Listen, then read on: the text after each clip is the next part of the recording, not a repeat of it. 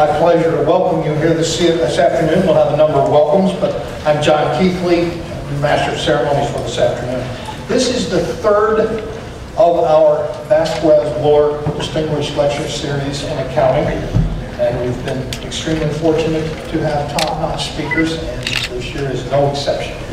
Let me first begin by introducing Dean Ellen Harshman. She is also the Interim Vice President for Academic Affairs. Have you picked up any other titles since I talked? Oh, okay. No, none that we can talk about. I see. All right. Okay. And she's here to welcome us on behalf of the school and the university. Ellen, thank you.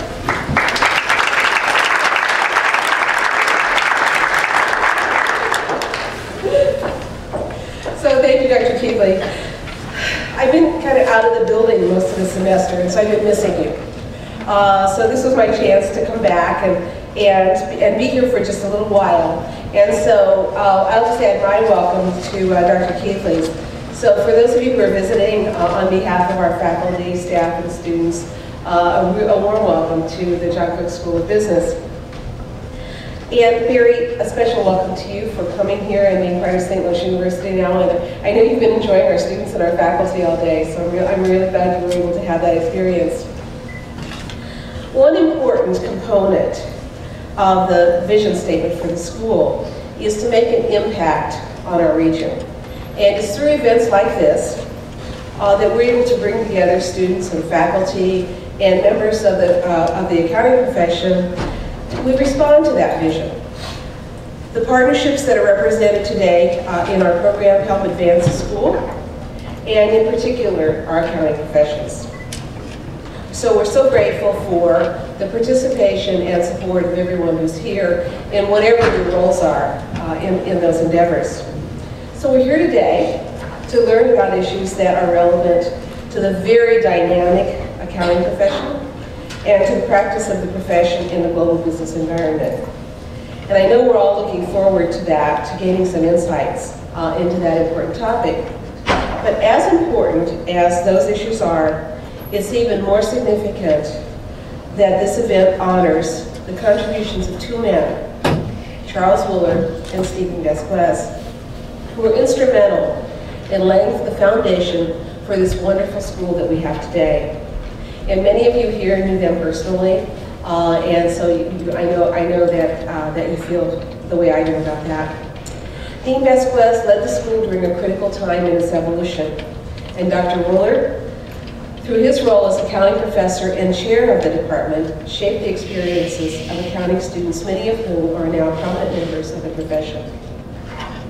Both men were loved and respected, and it's a fitting tribute to recognize them through this program. The efforts and support of many individuals are responsible for today's event, and you'll hear more about those in a few minutes. However, I want to be sure to express my appreciation and gratitude to our sponsors and friends, and to everyone who helped bring this program to fruition. And most importantly, Dr. John Keithley, who's been its champion since the very idea of it. So it's now my pleasure to introduce Dr. Anand Sitharaman, who chairs our accounting programs here at St. Louis University, to continue our programs.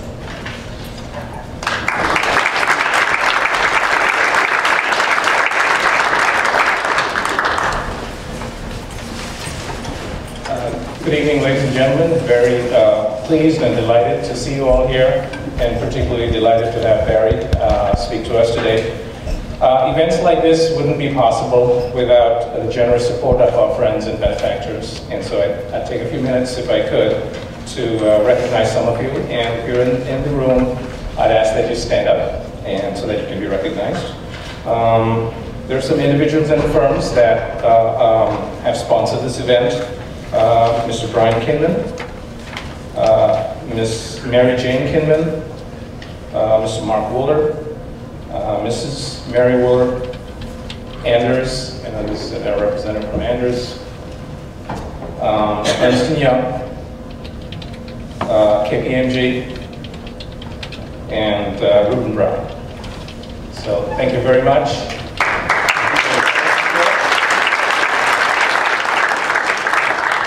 That, I will turn it over to John Keithley.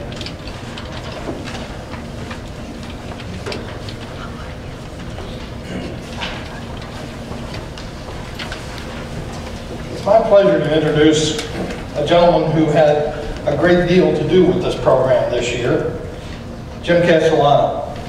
Jim is the chairman of the board of Reuben Brown, LLP, and is also chairman of Baker Tilly International, which is the world's 8th largest network of independent accounting firms. Jim was instrumental in making initial contacts with Barry, twisting his arm, whatever he did, to get him to come. So it was really very, very helpful, and we appreciate it very much.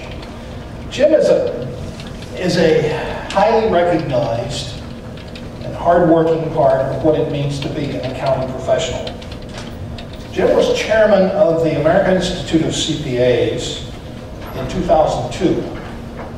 Now, those of you that were in my class know what we're talking about because he presented last Thursday night in my class. Think about what was going on in the accounting profession and in the U.S. economy in 2002. Names you probably remember, like Enron and WorldCom, and a few others, leading to Sarbanes-Oxley. Jim testified before both House and Senate committees during that period of time, and played a true leadership role. And in his discussion in my classes over the years, he's often mentioned his association with Barry during those days. He's been recognized many, many times. I would mention a couple of things.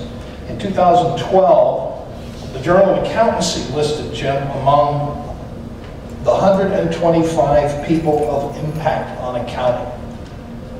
And if you look at that list of names, and there he is, that's quite an honor. Also received the AICPA's Gold Medal for Distinguished Service, and has done many, many things in the community. He's chairman of the Board of Trustees at Rockhurst University. He's been chairman of Fontbonne University Council here. He's on the board of directors at Cardinal Glennon, et cetera, et cetera. Too many activities to mention, but he's a true friend, and we thank him very much for his efforts this year. Jim, he will introduce our speaker.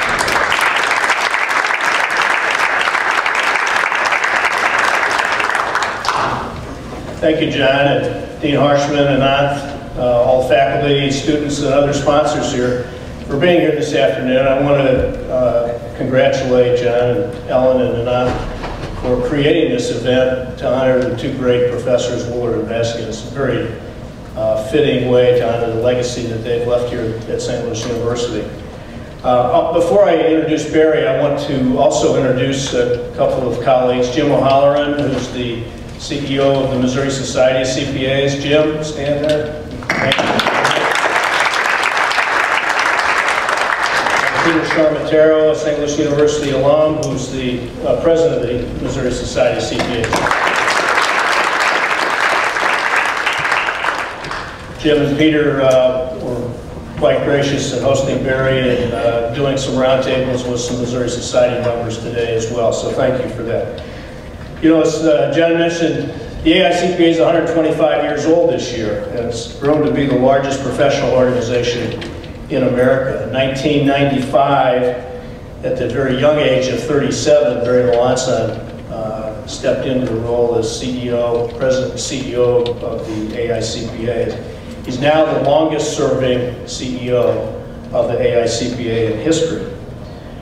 In 2011, Barry was recognized as the Association Executive of the Year by Association Trends publication. I've had the personal opportunity, as John mentioned, to work with Barry. Some very exciting times, very difficult times. I described him to people as a transformational leader. He's led the profession through a number of very tumultuous times, steadfastly standing for the profession's responsibility to serve the public interest, but also always looking ahead, creating and seizing opportunities to position the CPA, the United States CPA, as the leading global credential in the world, leading global credential. So the list of things that he has spearheaded, from the Center for Audit Quality, XBRL, private company financial reporting, computerizing the CPA exam, financial literacy, the Pathways Commission to continue to improve accounting education, student recruitment, leading the charge to create a new global credential, the the Certified Global Management Accountant credential, and positioning the CPA, as I said, as the leading global credential.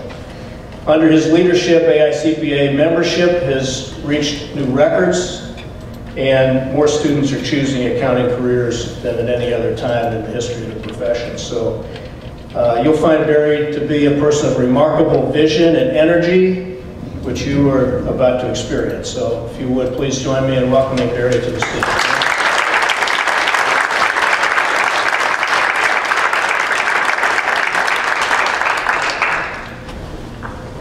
Well, I can do all that, but I can't turn on this mic. There we go.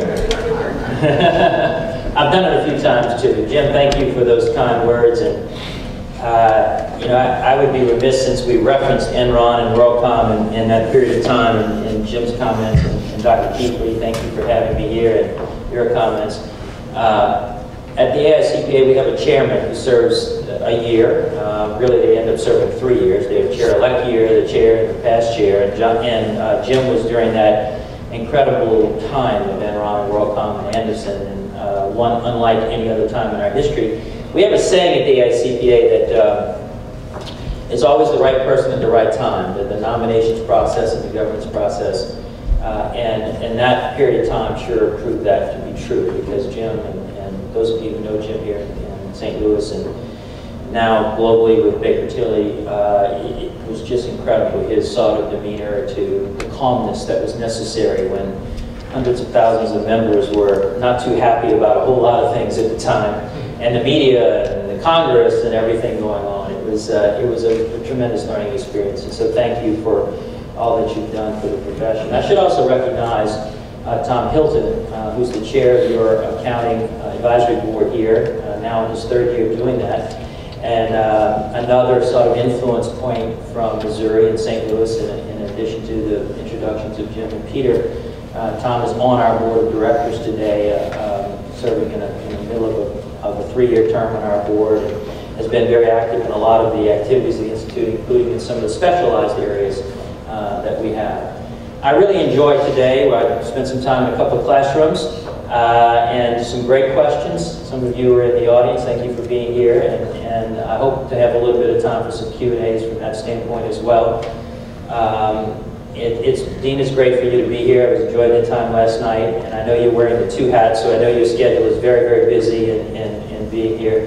Dr. Nath, it was a pleasure to be with you. I have to brag about him a little bit, because one of the things that is on our agenda, and I'm going to talk a little bit about our Pathways Commission, is just real strong practical research from the academic community that can be applied. And he has been engaged in a couple of projects, one particularly that I think is very practical and is useful in some of our regulatory debate as well. So thank you for your leadership from that standpoint. What I'm going to do today is pick up this piece of paper that I just knocked down on the floor, but really talk about some of the changes in the profession from the standpoint of the macro implications, and also where the profession is today, some a little peering over to the not too distant future, and then spend a little time wrapping up with some look at some of the DC issues and some of the things that are going on from that element.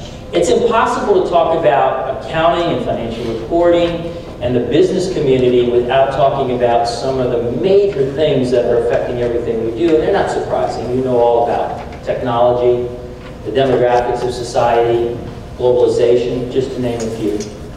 And also, in looking at those, sort of connecting the dots to how they affect our profession. And we focus on people first, because no matter what the technology is, and no matter what the globalization trends are, and really the economic dependency trends between countries, in the end, it's the people of our profession. And we believe, and we're biased, we admit, but from a CPA profession perspective, we believe that the makeup of the people who aspire to and are in our profession is very unique and is unlike sort of a collective group of any other profession.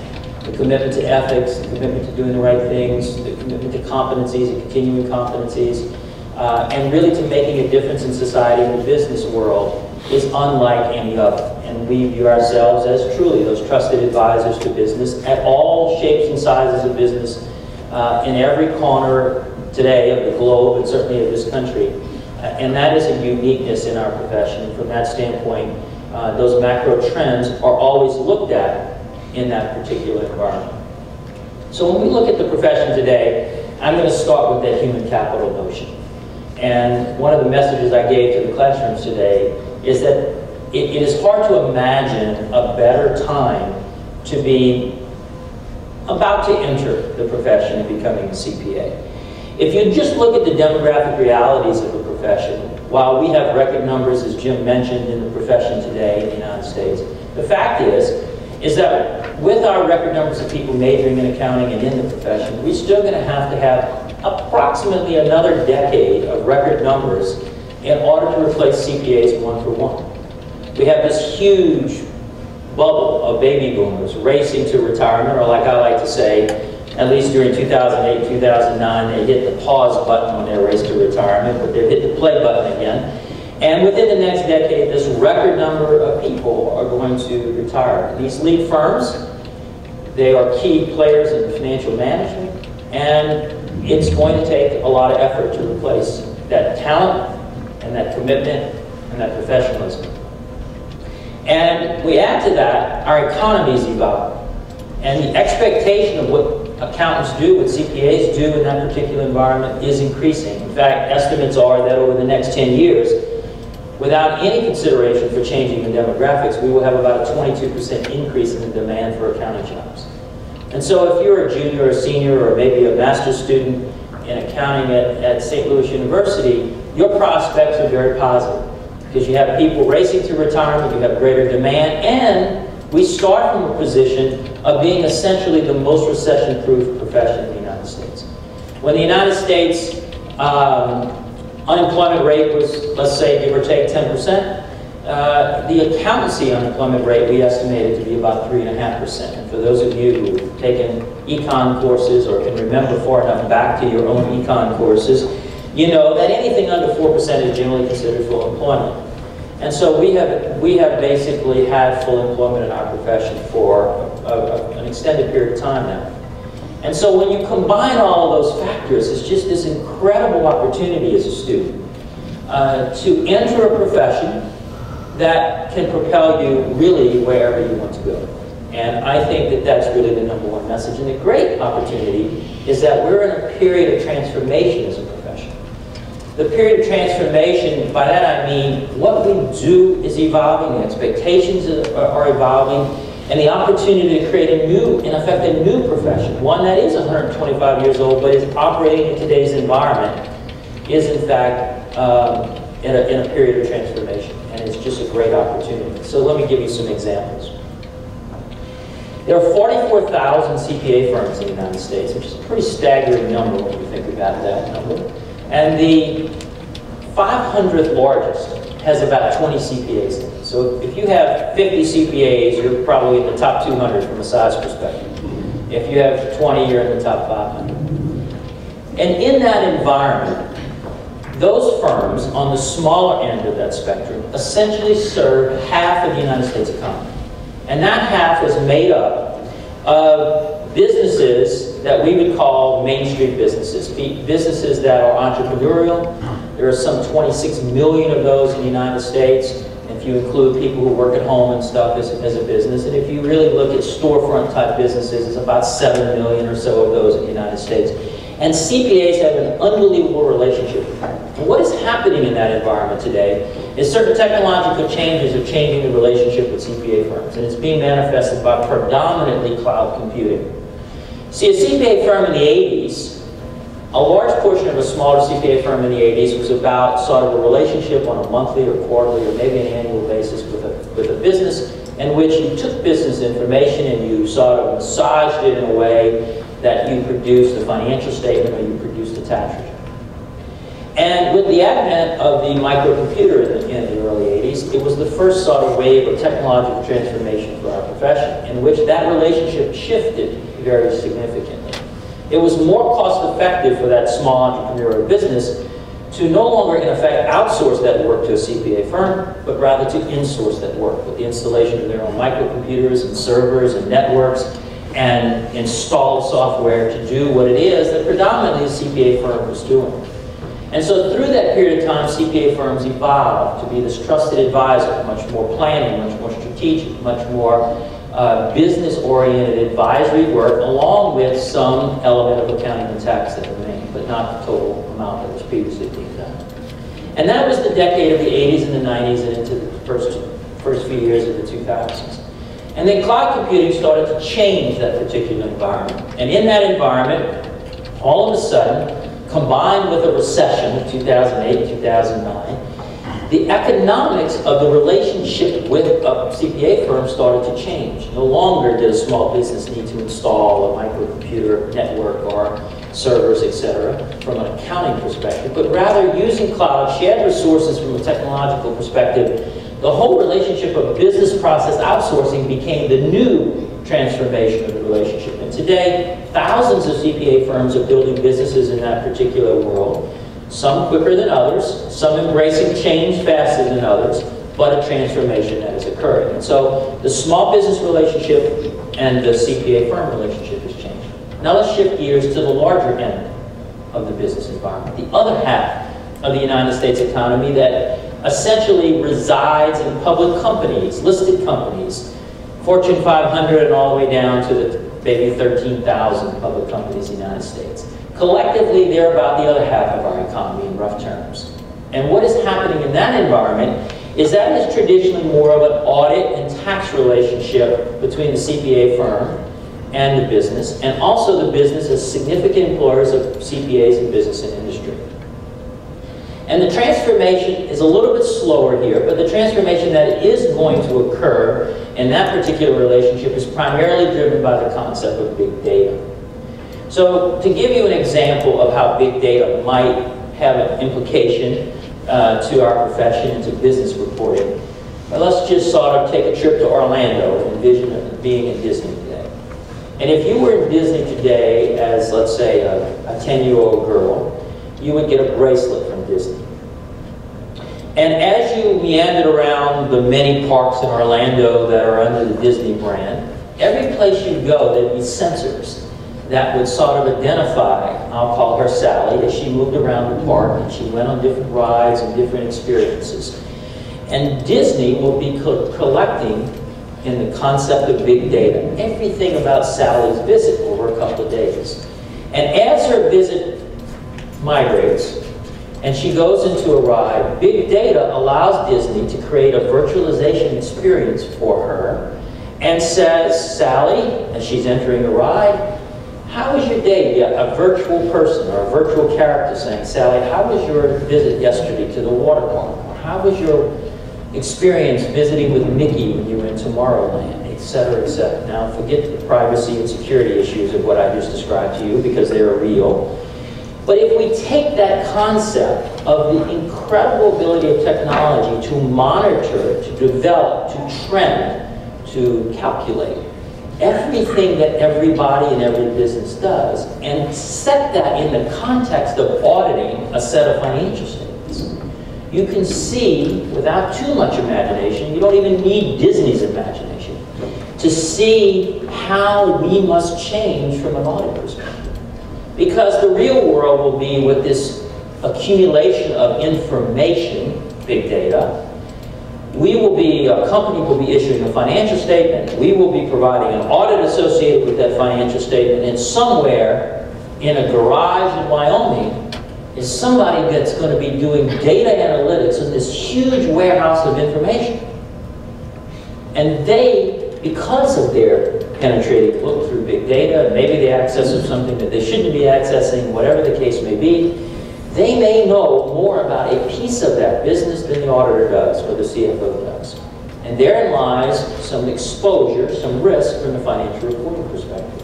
And so the challenge for us is how do we evolve an audit process to accomplish that, or to create an environment in which we are really addressing the true accumulation of information and data that we might have.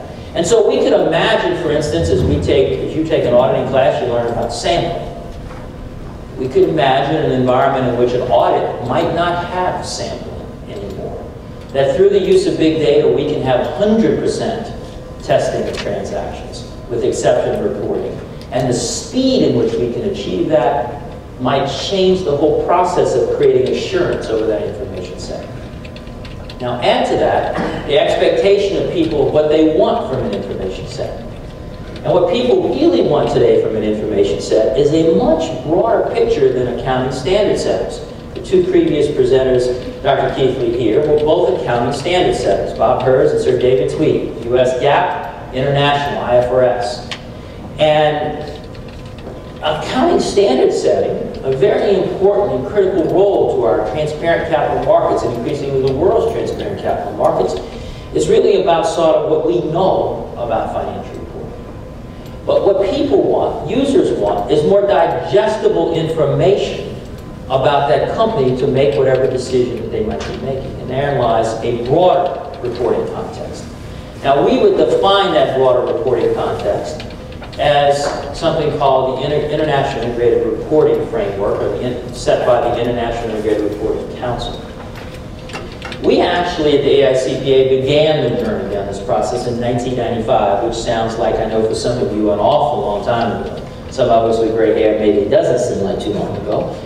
But we started that process with a report. It bared the name of Ed Jenkins, who was the chairman of that committee, and later became chairman of FASB. And that report said, we need to think about business information in a much broader set. We need to look at financial reports, and we need to look at a whole bunch of other data. And we have gotten virtually no traction in that here in the United States. But as we become interconnected globally, the rest of the world has picked up on that in a slightly different context, and is actually exploiting that thought process in a new way of looking at business information.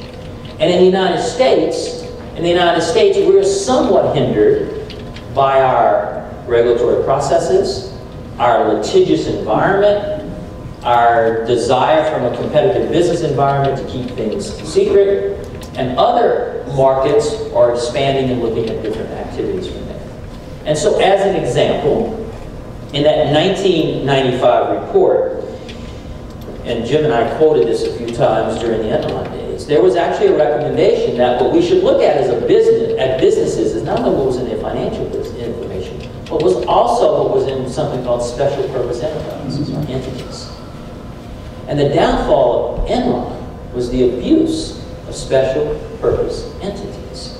So here, we in 1995 had said we need to look at a broader footprint, and we had a regulatory model that actually prevented that from happening in the United States. Today, what's happening is that people are looking at business in a much different context. So in South Africa, and I like to use this example because I had an opportunity to spend several hours with the CEO of the Johannesburg Stock Exchange, who is really on the forefront of what I'm going to describe to you today. South Africa is on the forefront of this. In South Africa, they say, if you're going to access our capital markets, if you're going to be listed as a public company in South Africa, you not only need to provide what we in the accounting world would describe as financial statements, but you need to provide two other things. One is you need to provide an assessment from management of that company about the viability of that company.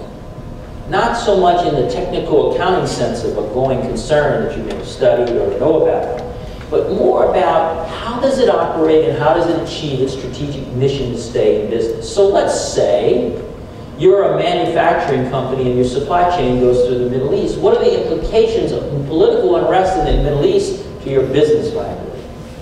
Or let's say you're a manufacturer and you happen to sell significantly into Italy, and Italy's having an economic downturn, or Spain, or any place in Europe pretty much.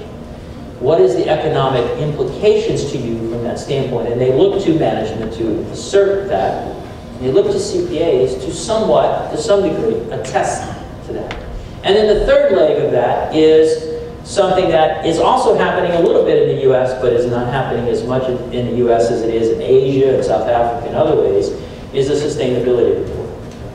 We live in a world, we have a generation of people who have expected and do expect businesses to act in certain social ways. And what they expect is to have an information flow related to those social ways about how a company impacts planet Earth, their environmental assessment. Are they net contributors or are they not net contributors? Are they net users and how are they net users? And if they are net users, what is their ability to continue to access that resource for their going concern. So if I'm in a manufacturing process that uses a lot of fresh water, a lot of futurists would tell us that fresh water will be the number one scarce resource over the next 25 to 30 years. If I'm in a manufacturing process that uses a lot of fresh water, how am I going to have access to that? And so the sustainability, the implications to planet Earth, if you will, is included in a report that's also attested to in most cases by the CPA firm. And so these are opportunities for the profession to play in a much broader and, I would say, in a more decision-useful way that information is going to expand. And so that is clearly on the line. Now, at the same time, if you remember, I said three things. The traditional financial statement, the going concern or management's assertion of sustainability. So let's go back to that traditional financial statement.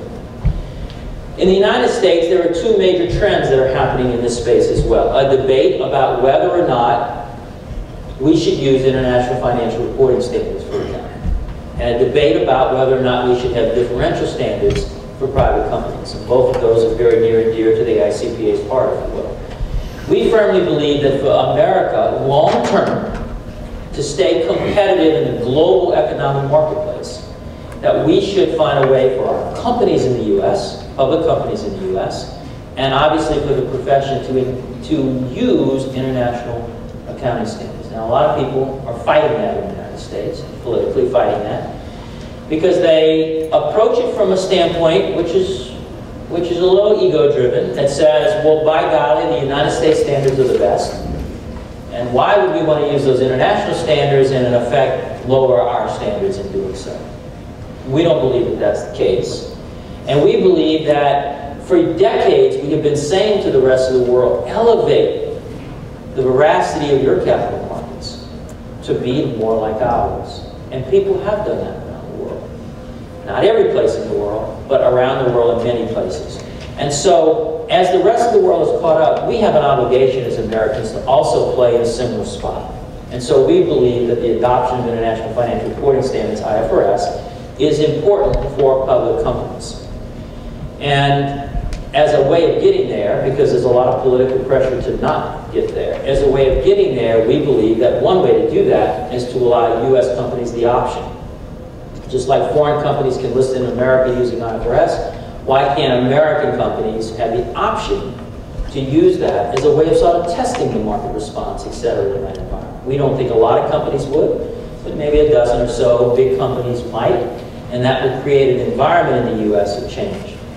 And while we are, as Americans, and predominantly as a political process in Washington, fighting this particular environment, we are also losing our influence in the international stage of these international standards. Because you see, in the construct of the International Accounting Standards Board, and Sir David Tweedy was here last year and I'm sure talked about this, there are 5 American seats, which would include Canada, on the IASB, about an 18-person board. And the rest of the world is sort of sitting around saying, could you please explain to me again why it is that the Americans get to sit around the table and write the standards that I have to comply with, but the Americans don't?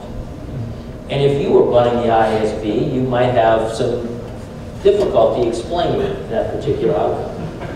And so we sit in a sort of a preferred spot. We write our own standards, and we get to influence the rest of the world's standards to a pretty significant portion. The rest of the world's pushing back on that, and one of the things that has changed just recently in the last 30 days or so is that the IASB, the International Accounting Standards Board, has said, guess what? We have been sitting around the table with FASB, the U.S. Standards Center, for the last 5 years or so on a one-to-one relationship. So not only did we have 5 people on the board, but we also had that standards board and our standards board sitting around all these issues. And they said no more.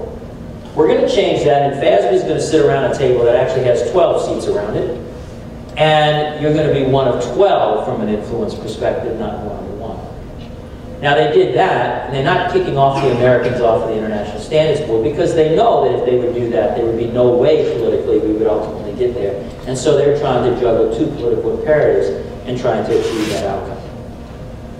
I would say that we are still a long ways in the U.S. from adopting IFRS. If I was here 5 years ago, or or even 7 or 8 years ago, I would have said we would have been there by now. I was wrong, because the political process, and to some degree the recession, caused that sort of political pushback to occur, and it's not likely to happen. It's not likely to happen in this 4-year period of time with this administration either. Then what about private companies? For more than 30 years, we've had this debate about private companies inside of our profession. And basically the debate goes like this. There are people in our profession who believe that there should be different answers or different approaches for private companies. And the reason for that is they believe that it's important to create a more relevant set of information for private companies, and the needs of users are different than the needs of users for, let's say, Cisco or Apple or Microsoft or GE. The need for the users of a private company set of financial statements is primarily the bank, depending on their industry, maybe the surety, and probably the entrepreneur, him or herself. That's much different than a GE with hundreds of thousands of shareholders all over the world with no connectivity to that particular business. And so therefore the hurdle of what is in that information set is different. Now the other side of the argument is by people who do not believe we ought to have differences. And both groups are well-meaning, intelligent, passionate people who want to do the right thing. But their perspective is, well, you know, revenue is revenue. An asset is an asset. Liability is a liability. And we shouldn't have a different answer just because you're owned by 2 people or 10 people instead of owned by hundreds of thousands in the public capital. And I would say those individuals lose sight of the relevancy question of the information set that's being produced. And so for the past several years, actually for the past 30 plus years, but with a new intensity in the past several years, we have been advocates for, again my good friend Jim was sort of a catalyst in this area, being on chairing a special committee that we sort of started this renewed debate on. We have been strong advocates for creating an environment for private companies, those 6 to 8 million private companies that produce financial statements, for a different answer, a more relevant answer, a more stable answer in that particular environment. And as it has been for the past 30 plus years, in the last 3 to 4 years, it's been difficult to get sort of the establishment to address that particular point as well. And there were some models that we were in favor of, and there was a particular report that went out that said we should structure a certain way to set these standards. That was rejected. And in the end, we ended up with a compromise position. And that compromise position creates an entity or a subgroup of FASB that will write private company accounting standards that's called GAAP. And in addition to that, the AICPA is writing a framework for financial reporting for small businesses that's not generally accepted accounting principles, but under our technical terminology, another comprehensive basis of accounting. And that framework, which has been out of exposure, will be adopted in June, will be rolled out to the marketplace, predominantly for smaller private businesses, to give CPAs and those businesses and those CPAs who work for those businesses internally, to the extent that they do, a framework that will allow them to produce financial information and for it to be audited, reviewed, or compiled, depending on what the need is from that standpoint, to present to bankers and others in what we believe in a more relevant way for people to make decisions as it relates to a small entrepreneur business, as opposed to what's needed to make decisions as it relates to GE or Microsoft or Apple. And so that will be rolled out, and that's going to be a very significant change. Potentially, the market will decide, but a very significant change in the evolution of that particular notion.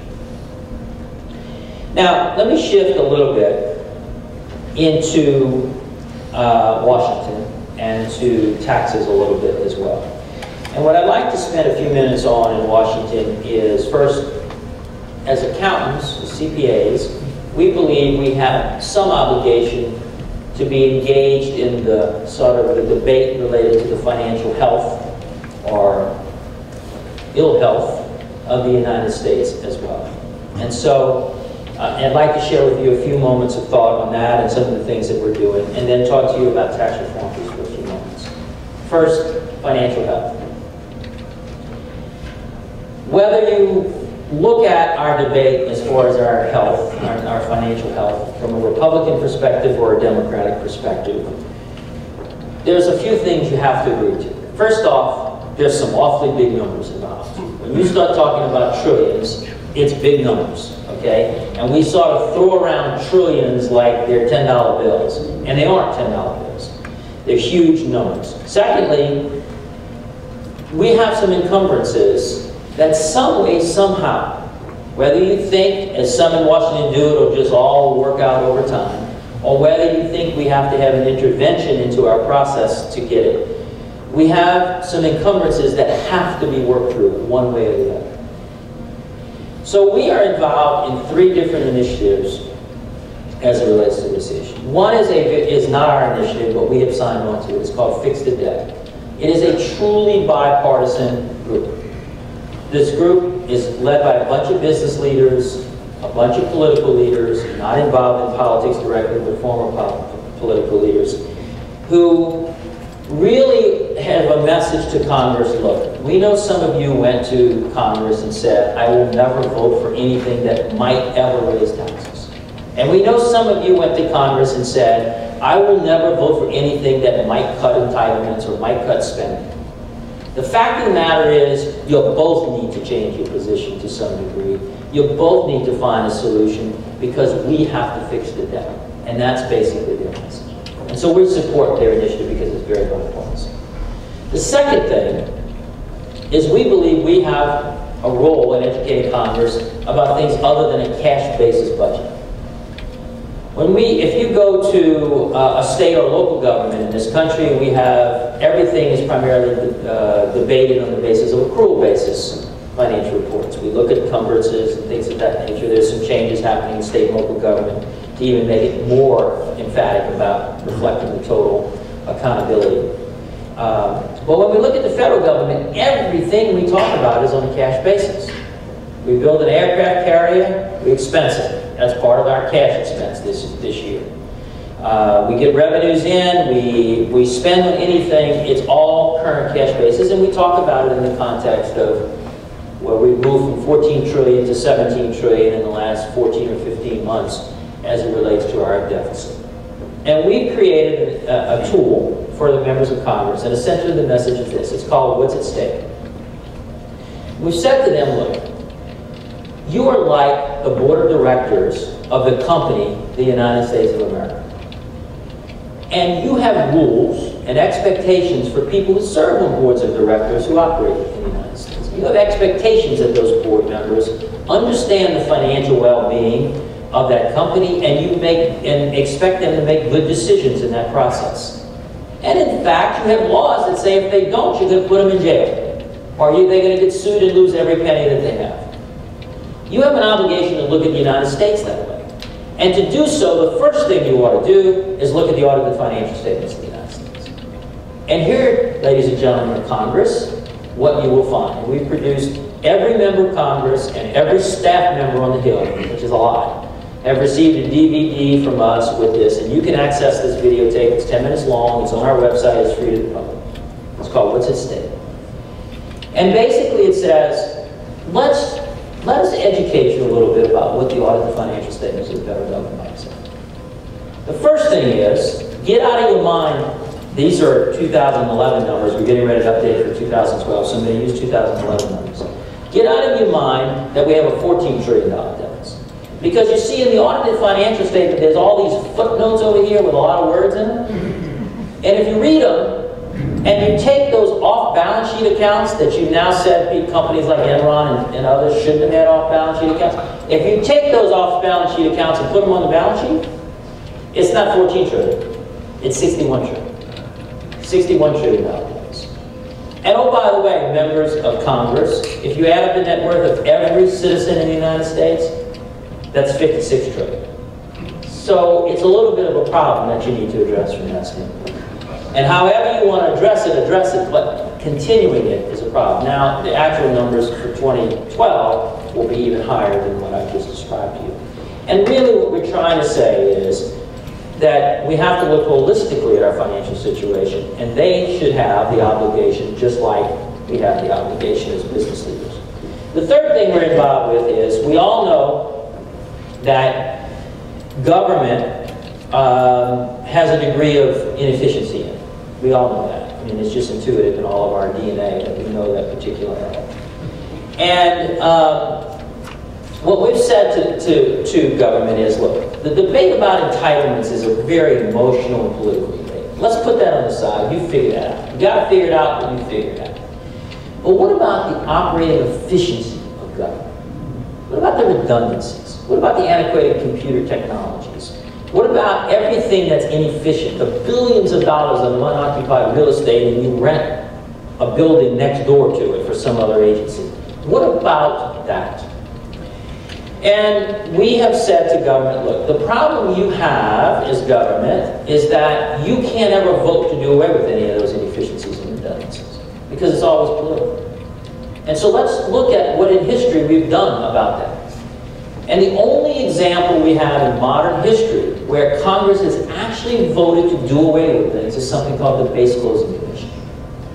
And for those of you who follow that, Congress was going through, America was going through a downsizing of our military. And as part of that, you had to close some bases.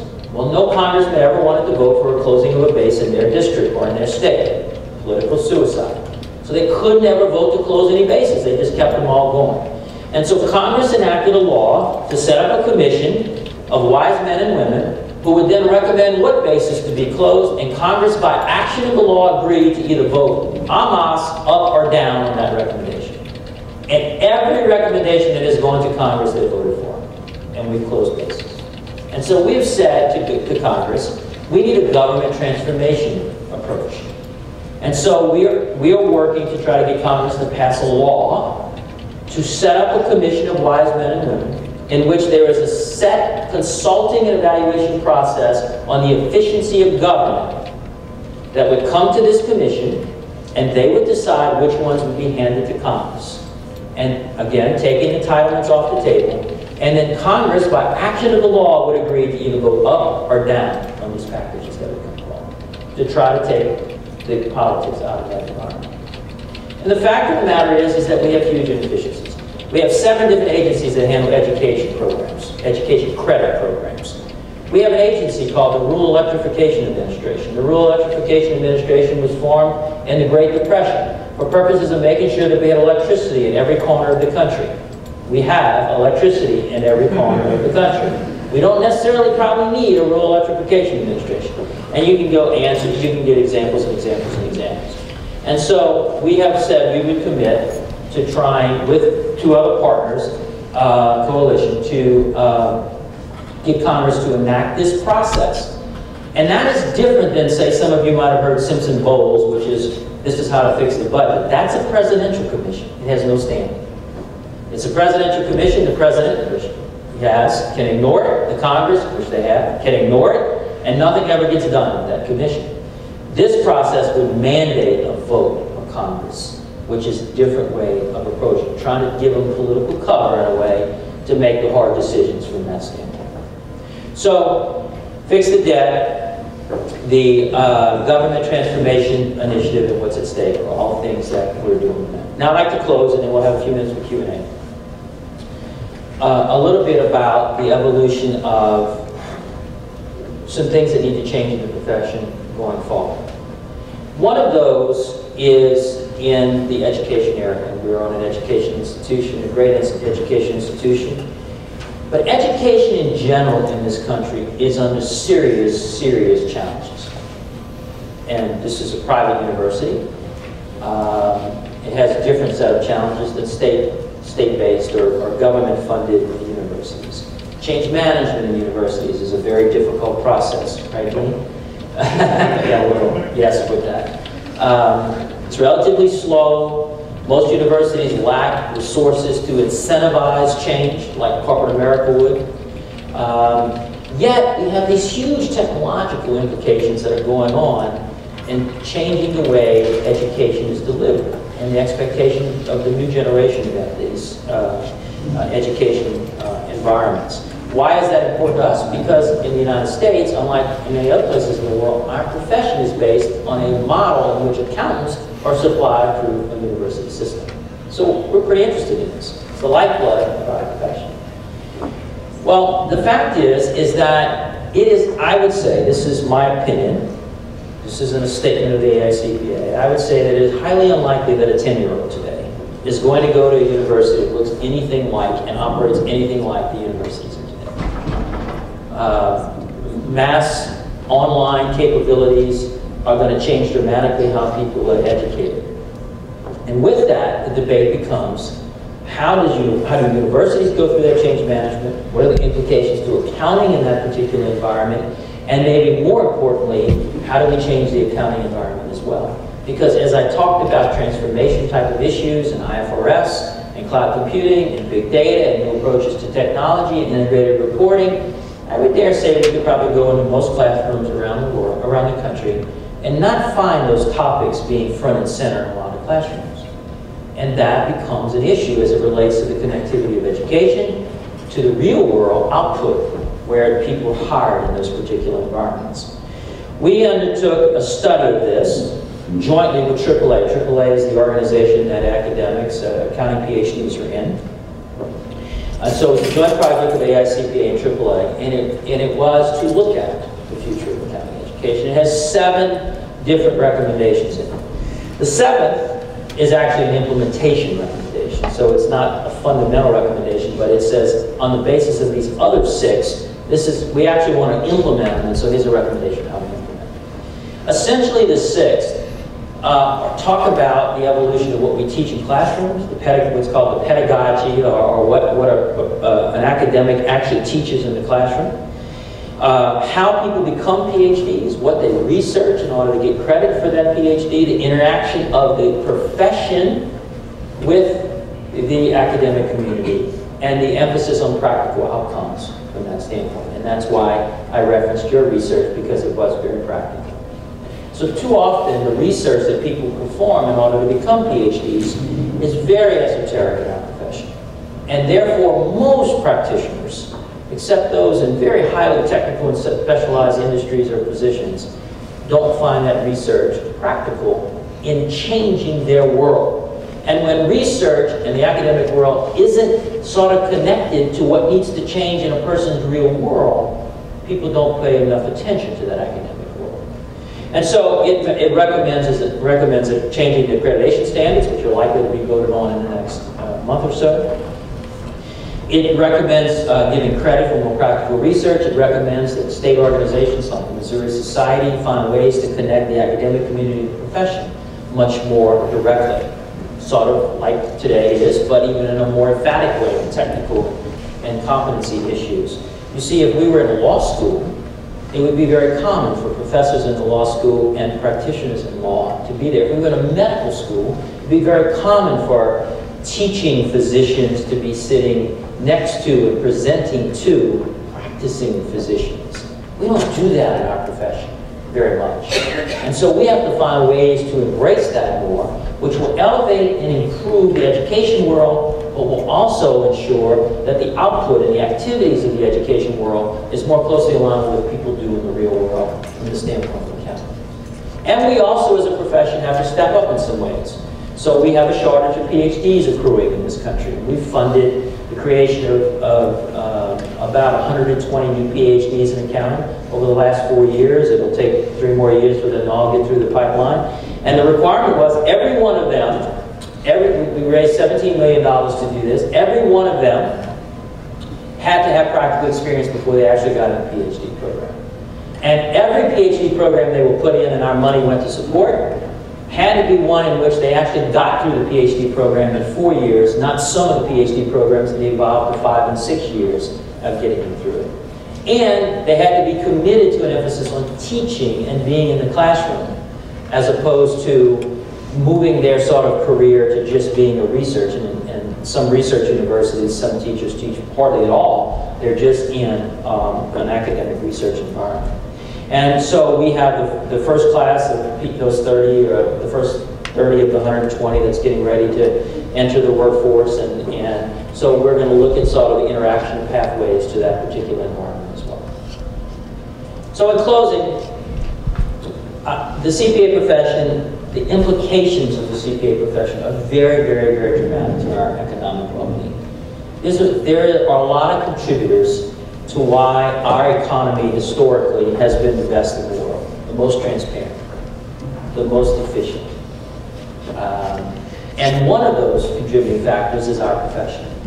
You see, every one of those 6 or 8 or 9 or 23 or 25 million businesses, depending on how you want to define it, almost every one has a CPA relationship. And every public company has this sort of connectivity with the audit function that ensures transparency and efficiency in our capital market system. So the two halves of our system are very much related to the role of the CPA profession. And our profession, unlike maybe some stereotypes, embraces change, embraces technology, and embraces a new frontier in what our profession will be about. And with that, we believe that our profession will continue to play an absolutely essential role in the financial and economic well-being, not only of this country, but globally on an international basis as well. Thank you very much for your attention.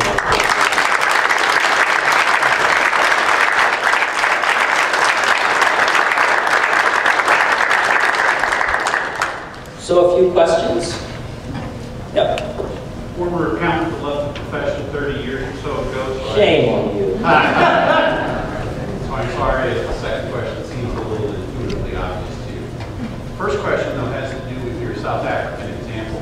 Does that imply that the firms that operate in that kind of a reporting operation also hire professionals who are capable of issuing independent opinions about those topics? Or is this a dot your I, cross your T? I'm looking at what the profession that the firm hired, the company hired, and I'm simply auditing their work to say, yes, they did a thorough job. Yeah. Well, there's clearly a part of it that is other professions bring to the table. But so, for instance, some of the big accounting firms have actually hired engineering firms and environmental type of firms, and or I should say acquired. They're actually part of the umbrella of some of those firms in those particular environments. Clearly, it does take some different skill set, but if you think about what most of that is, part of it is clearly certain, particularly engineering sciences that are involved in some of this, measuring certain things. But what we talk about in a sustainability type of reporting environment, what it entails is measurement, recognition against certain standards, and ultimately creating an environment in which there is assurance or reliability about that information from a consistency perspective. Now, those attributes that I just said are the absolute sweet spot of our profession, right? If you look at accounting information and you look at the world of big data and all the things that's changing, it's about looking at measurement and recognition against a set of standards and producing an outcome that is reliable. So it's the same thing from that standpoint, albeit potentially with some specific skill sets in that environment. The second question, and again, I apologize for the 30-year lag. Is there an easy way for anybody else in the room who doesn't perhaps know the answer to this to describe what the major differences are between the IFRS and GAAP?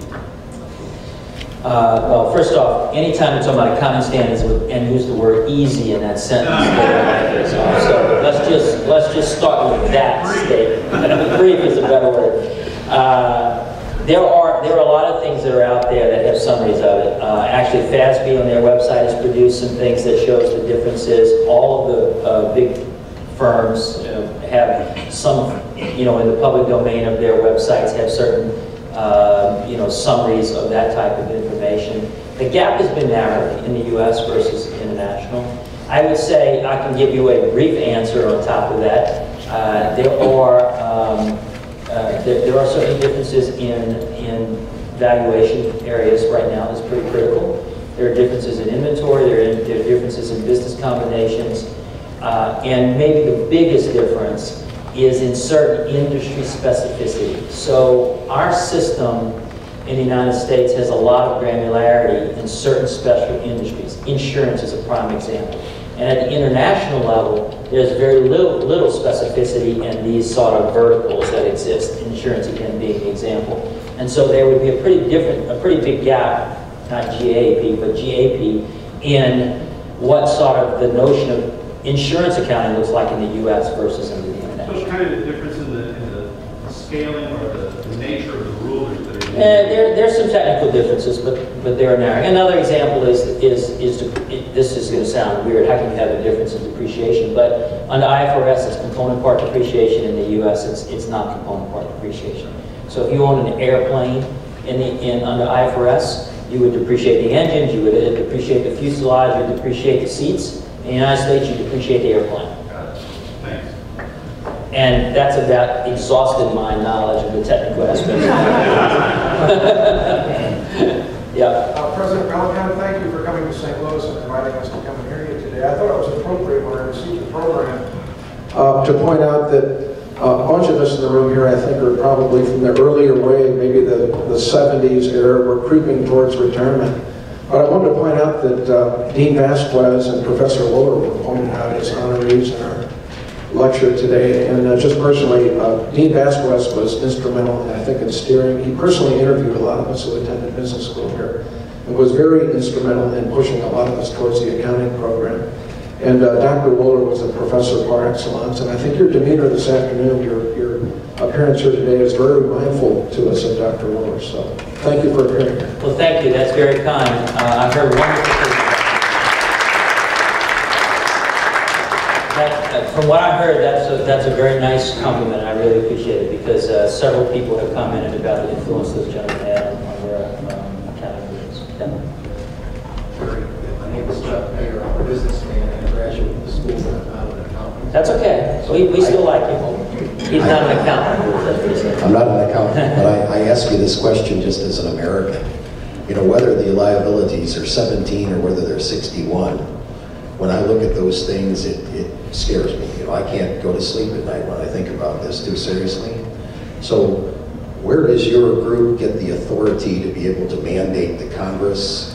And what is the hope that you really can do some kind of a mandate when we can't even get Congress to agree upon a budget for, what has it been, 4 or 5 years?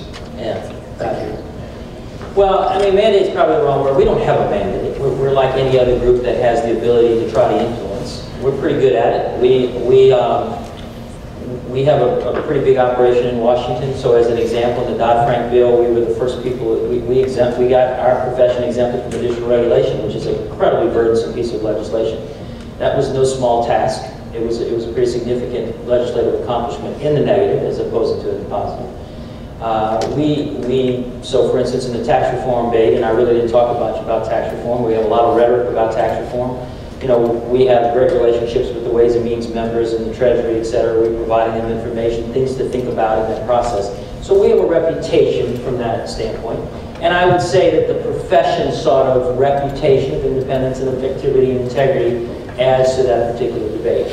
The likelihood of that passing, look, it's not great. We have said, look, we're not going to beat our head against the wall and fight for this for 5 years.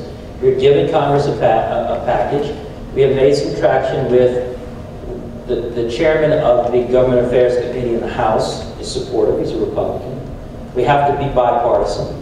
The ranking member, Representative Cummings, in that same committee in the House, is probably 75% there. That would be a huge issue. But the fact is that if it starts in the House, we're going to have a problem because the Senate's going to have a difficulty. So we got to get the Senate.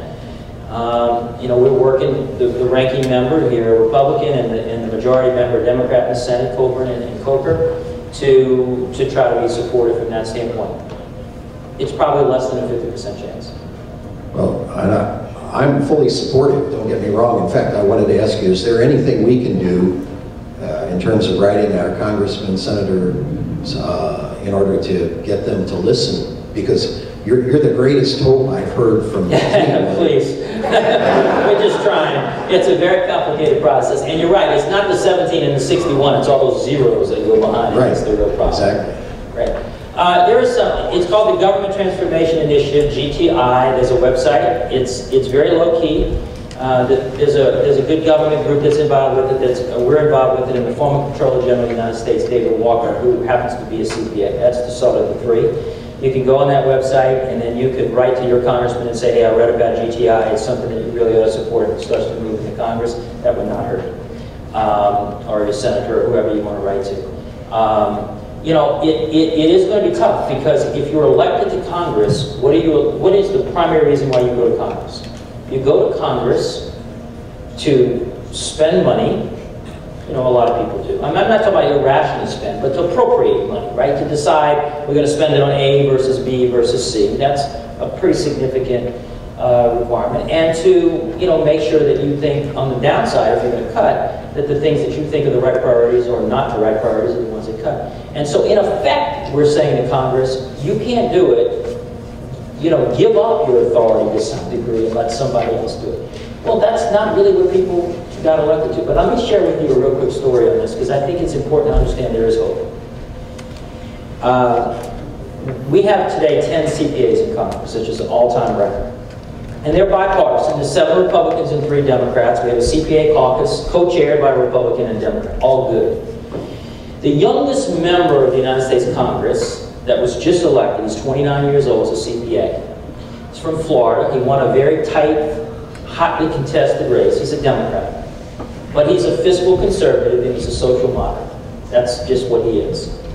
And he has led a group of 36 freshman members of Congress. They're not all CPAs, obviously, to create an environment of bipartisanship. And what they did, this is pretty interesting.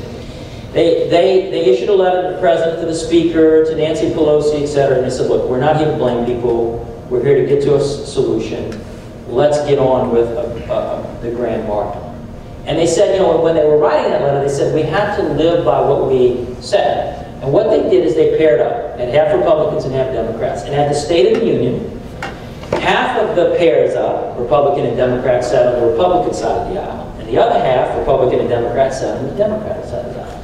So he paired up with another freshman CPA in Congress. They sat in the middle. He sat with his Republican paired up CPA in the middle of the Tea Party, okay, on the Republican side of the aisle, which took some guts. And so, as you know, when the president gives a State of the Union address, everybody stands up and gives a, no, not everybody. The Democrats, in the case of a Democratic president, stand up and give a standing ovation every 32 seconds to whatever the president says. And so, you know, he was constantly standing up. And he said, the first time I stood up, he's really an interesting guy. He said, the first time I stood up, I realized there was this mass of Tea Party members who totally disagree with what I agree with on the social issues. And all eyes were on me. It's like, whoa, who is this guy standing up? Because no one really knew who he was at that point. So this group of 35 or 36 freshman members of Congress, they sat across the aisle and they did something really different. And the rest of Congress has taken notice of that. So I share that with you only to say there is some hope. You know, there are a lot of problems and the media draws a lot of these sort of goofy outcomes, but there is some hope. And so I'm pretty positive that somebody will find a way. And so we're just trying to help to it just a little bit. God bless you. Yeah, thank you. Need all of that, you can get it. One more? One more? One more. Yes. I've got a question. I'm a master's student here, and in our class, a lot we talk about IFRS. The 2 main issues that always come up are litigation in this country, and as you're talking the scope of things on insurance and how they cover that, and there's more interpretation, right, as well as the teeth of the international court. They don't have any barrier to come down on litigation in particular with that court of that country that comes down on them. How do you deal with that if you're pro-IFRS? Okay, so I'm going to start with the last part, and just to repeat this, he said that the issues are, you know, the litigation environment in the U.S., the specific industry examples, and then the board doesn't have any teeth. So I would challenge, and if your professor's in the room, I would actually challenge your professor in the latter point, right? Because standard setting is set in an independent way, and even in the U.S., the FASB does not have any teeth to come down with, right? The teeth comes from the SEC for public companies saying, what FASB said, you company must comply with. And so the SEC, a U.S. federal government agency, enforces that. And so if the SEC says to that same company, what the ISB has said, IFRS, you have to comply with, it's the exact same team. Okay, so that's, in my opinion, a non-issue. Now, a tremendous issue is our political and standard setting environment. And the way it's generally characterized is the issue of principles versus rules. Now, there is a degree of misnomer in this, and there's a degree of truth in this. First off, I was sitting in a meeting about 4 years ago with a standard setter from Europe, and he was just chastising the Americans because we had too many rules. And he pulled out this card, and he said, you see, this card, front and back, is about the size of a business card.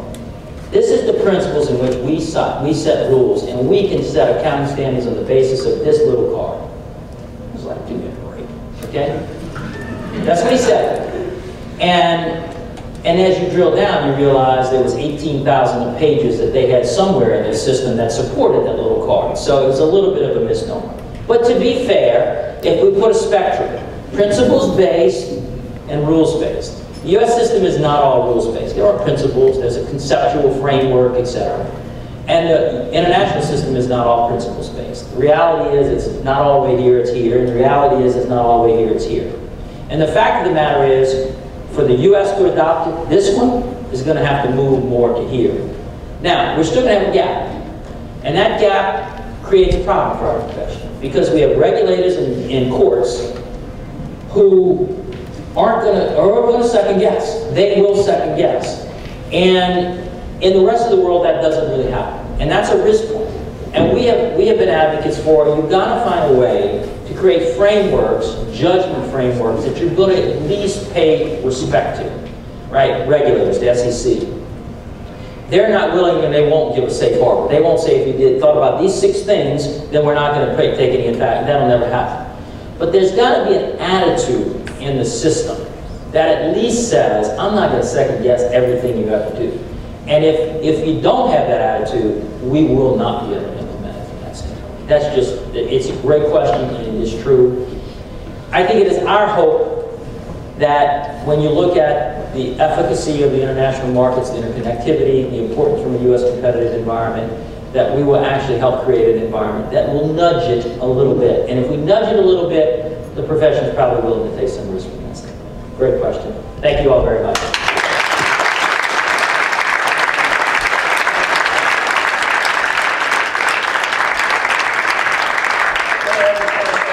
I just want to say thank you on behalf of all of us. This was truly outstanding, and we really enjoyed it. We have a little items for you. Appreciate it very much. Thank you for coming.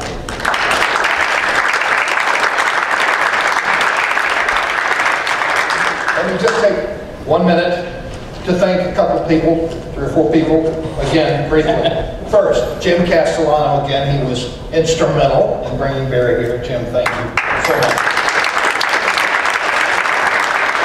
I could mention lots and lots of people on our staff who've been important in making this day and this visit work. Pat Galati, the Secretary in the Accounting Department, Linda Paglish, Graham Smith, Brett Valerio, etc., and other staff as well. I know I'm going to leave something out, okay? But they've all worked hard, and I think it's paid off, and you can see it. We appreciate you all being here. We have a reception, so please join us for a bit, and thank you for coming. We look forward to seeing you.